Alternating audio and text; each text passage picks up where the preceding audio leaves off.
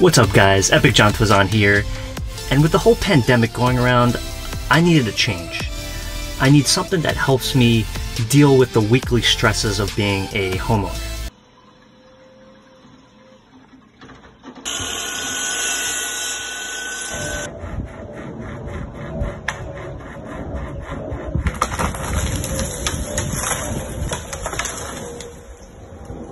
And let me just show you what I got.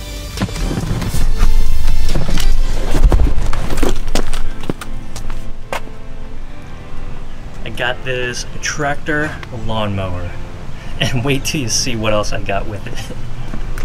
But here we go. I'm gonna give you a quick B-roll montage.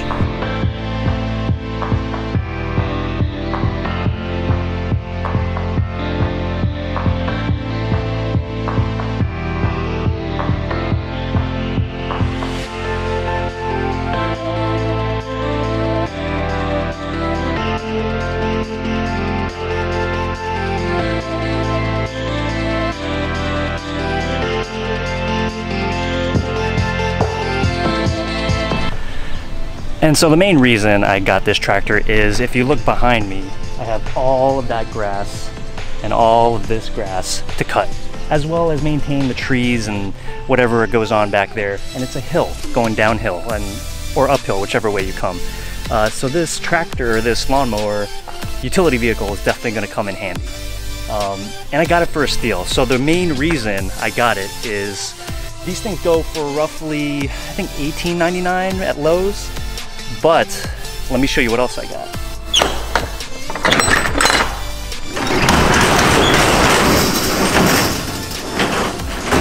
I got a snowplow and a utility trailer that goes behind it to lug like whatever, wood, dirt, whatever I need to do in the backyard, drive it around, as well as, you know, whatever else I want to drive.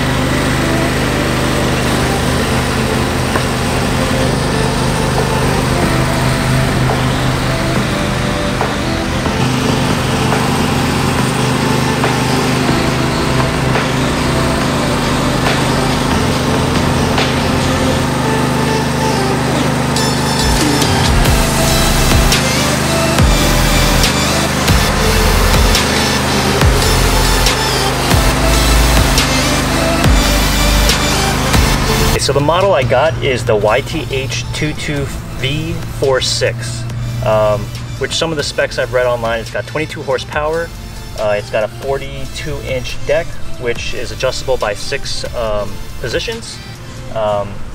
It's really cool. It's got cruise control, it's got cup holders.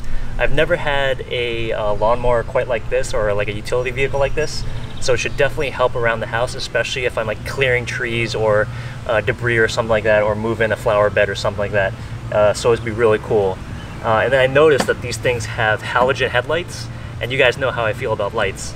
I'm probably gonna try and add a light bar or something, or like a crash bar to the front where I can hook up the snowplow, as well as maybe I'll put one in the rear for the cargo trailer or something like that. So definitely stay tuned.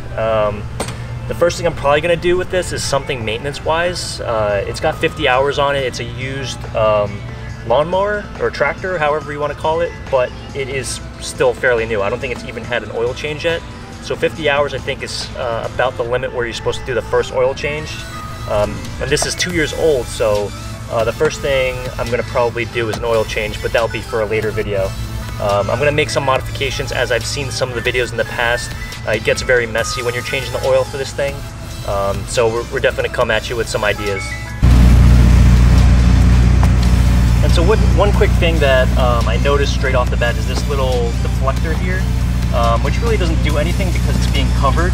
And I know there are mulching blades on here, so that means the grass just falls right down to the ground and gets mulched right back to the earth.